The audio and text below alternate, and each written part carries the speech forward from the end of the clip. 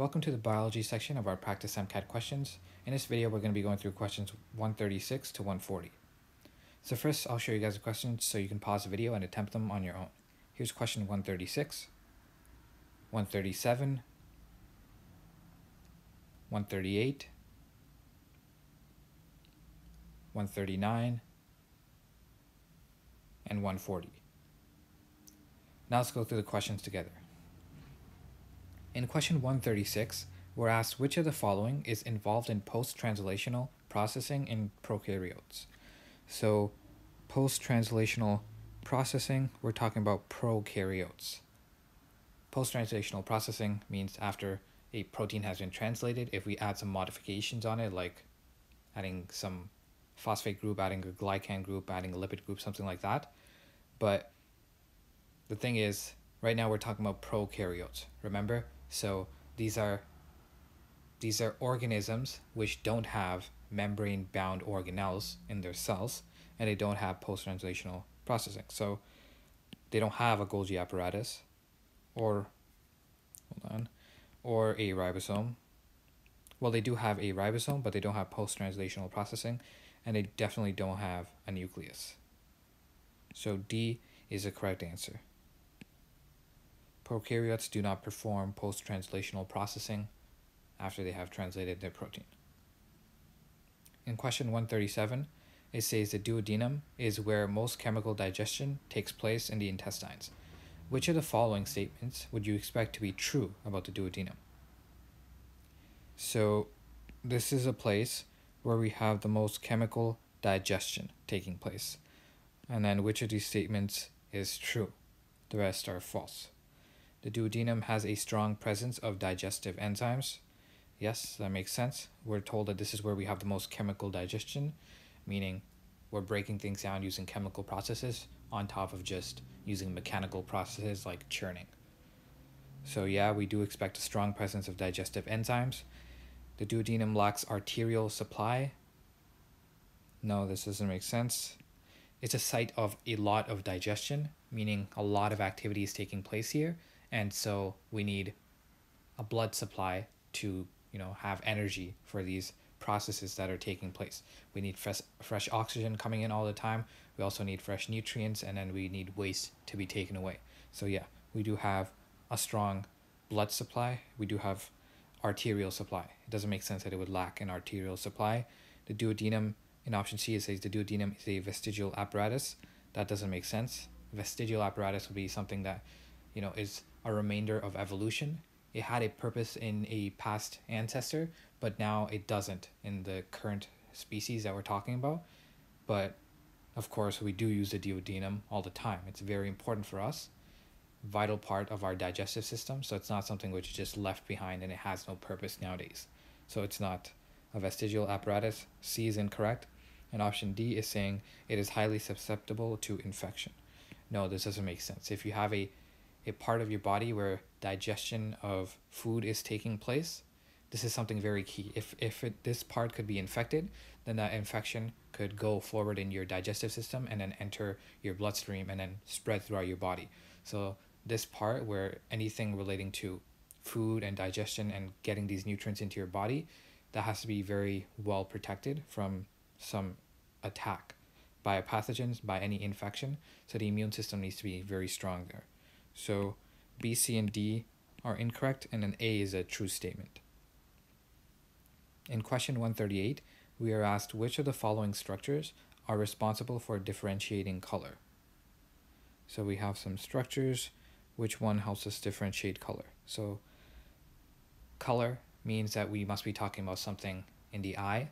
So the first two, cones and rods, are photoreceptors that are in the eye. So those are the options that we need to look at.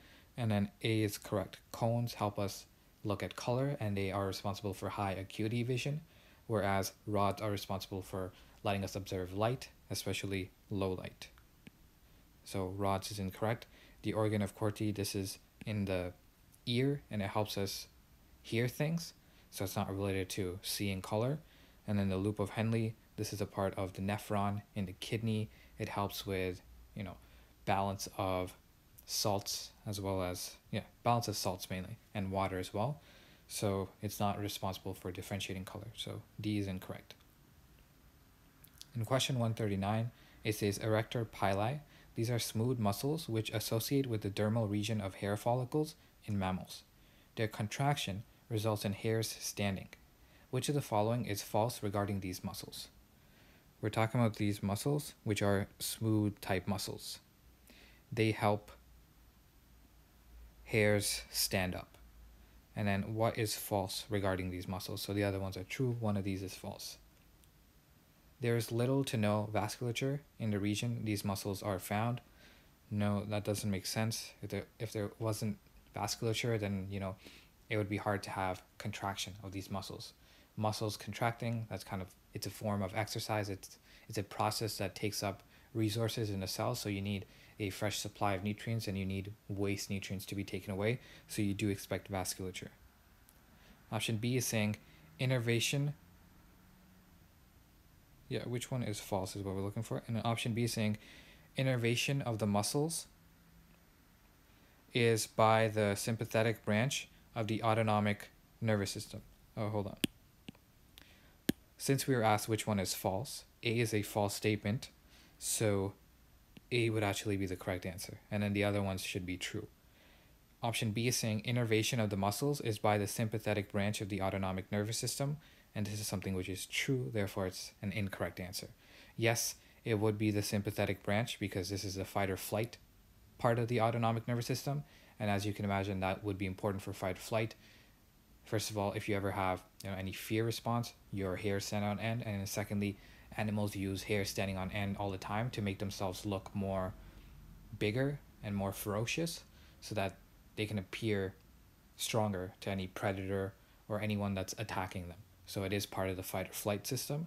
So that is a correct statement, so we remove that answer because we're looking for something false. Option C is saying these muscles lack striations, and this is a true statement as well because we're talking about smooth muscles which do not have striations. And finally, option D is talking about contraction of these muscles is due to increases in intracellular calcium concentration.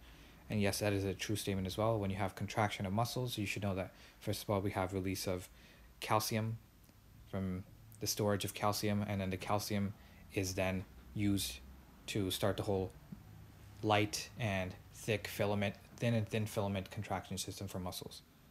So option A is a false statement, so it's a correct answer here. And finally, in question 140, it says a heart defect results in flipping of the aortic and pulmonic arteries while all other structures remain identical. Which of the following is a correct statement about this condition? So we have some heart defect, and then we got flipping of the two arteries. Everything else is identical. So which one is a correct statement? This means now, when the left ventricle contracts, instead of pushing blood into the aorta and then going to the systemic system, it's now pushing blood through the pulmonary artery into the pulmonary system. So left ventricle is pushing blood to get oxygenated, and then it's going to come back, and then it's going to be collected in the left atrium again. So usually after the pulmonary system, when the blood is oxygenated, it comes to the left atrium, which then goes into the left ventricle, and then it should go to the rest of the body, the systemic system. But now this is kind of a closed and contained loop, and it's just going to keep going in that cycle. And then on the other hand, the systemic cycle is also closed now because blood in the right atrium goes to the right ventricle, which now pushes blood into the aorta. Instead of going to the pulmonary system, the right ventricle pushes blood into the aorta. This now goes throughout the systemic system, which is the body, and then it comes back and is collected from the vena cava into the right atrium, and it goes back into the right atrium, meaning that this blood keeps on going through the body and then coming back to the heart, and it doesn't have a chance to be oxygenated.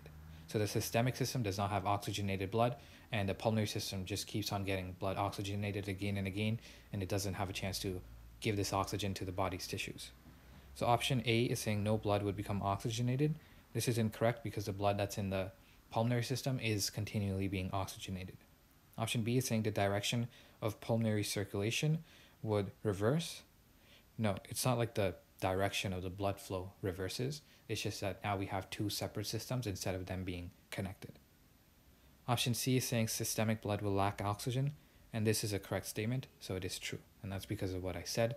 The two systems are cut off. The systemic system keeps on going to the body and then collecting back into the right atrium and then going back to the right ventricle, and where from there it's just pumped back into the body instead of being oxygenated.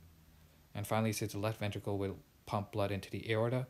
No, this doesn't make sense because the left ventricle normally does pump it into the aorta, but we're told that this defect now flips the two arteries, so it's going to pump blood into the pulmonary artery instead of the aorta.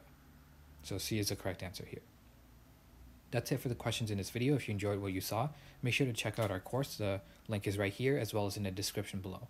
And in that course, we go through a lot more questions just like this and explain all the different answer options to you. That's it for this video. If you enjoyed what you saw, make sure to subscribe here to stay up to date, and I will see you guys in the next video.